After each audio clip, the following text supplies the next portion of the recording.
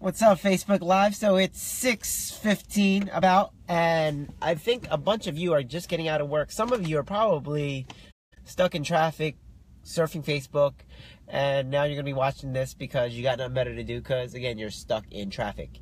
Well, I am sitting, I'm just waiting for some sushi, but I came across this idea of where people who work really hard sometimes don't always get paid. Now, I read a story where there was a locksmith, and imagine you got locked out of your car. If you got locked out of your car and you called a locksmith to open up your car, and he came out and he was like, boop, and he popped open your door, and it took him, say, 5 minutes, all of 5 minutes, boop, and then he gave you a bill, and that bill was for $200. You would be like, oh my God, you just charged me $200 for 5 minutes of work. You would actually feel ripped off, even though he got you the result you wanted faster, right? And that also happens with different contractors. Contractors who are really good, who can knock out something because they're really skilled. A person will feel ripped off that you charged them $1,000 for the job and it only took you, say, 4 hours. They'll be like, oh my God, how'd you charge me $1,000? Well, it's because, they're not valuing your skill, right? They just value this hard work stuff. And it's kind of silly that we have to, work so hard, even though we provide the result that the person is looking for. We have to, pretend to work hard in order to show that we're worth the amount of money we're charging. It's so ridiculous. The story really was where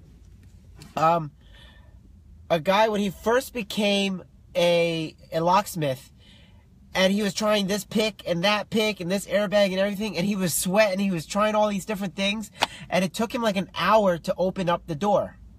And by the end of it, and the person's just standing there watching him, they not only paid him the money, but they gave him a tip because he worked so hard. And then as he progressed in his career, and he got better, and he was able to do it faster, open your door in 2 minutes. People would complain when he gave him the bill. It's so silly. It's so silly.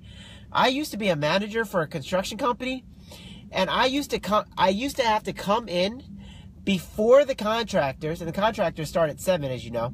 I used to have to come in before the contractors and leave way after the contractors. The contractors came in at 7 and checked out at 3. I had to come in before 7, but it was a no-no if you left before 5. So I came in at 6 and left after 5. That's 11 to 12 hours at minimum there. And most of the time I was just twiddling my thumbs. I'm like, guys, the fucking contractors already went home. What am I doing here?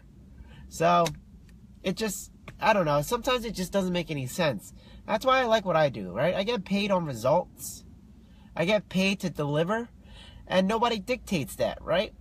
When I finish the apartment, when I'm done rehabbing the place, nobody, the faster the better, right? The faster the better. They don't want me to drag my feet, but then actually there's nobody who would want me to drag my feet. There's no boss, there's no gatekeeper. It's just me delivering products that add value to the world. So you guys might be at a place where you're sitting there at your job and you're like, what the fuck, man? I'm just sitting here doing nothing. Yeah, so that's just how society is. It's crazy. There was another cute story. There was a boat that was broken down, and they hired all the mechanics all over the place, and every mechanic tried to come and fix it, but it couldn't do it. Then they hired this old man, and he came in, and he looked around, and he listened, and he's like, oh. And then he tapped this one little thing, and then the engine started right up. Later, they got a bill for $10,000. $10,000, all he did was tap it, right? And so they're like, give us an itemized bill. And the itemized bill said, tapping on the right spot, $5. Knowing where to tap, $9,995. So I'd rather just get paid for knowing a whole bunch of cool stuff and having people appreciate that. And you know who appreciates that the most? the economy. They don't care to see how much work I've put in. They don't care how hard I work at it. They just care for the results. They care that I put out this good product that they can benefit from right now. I get paid because people benefit. Plain and simple. That's how I like it. So I don't have to work so hard. I just have to be very effective at what I do. So if you like to work that way, and you just like to be paid on being effective, maybe you want to be a real estate investor. Or some kind of investor. I don't know. Whatever.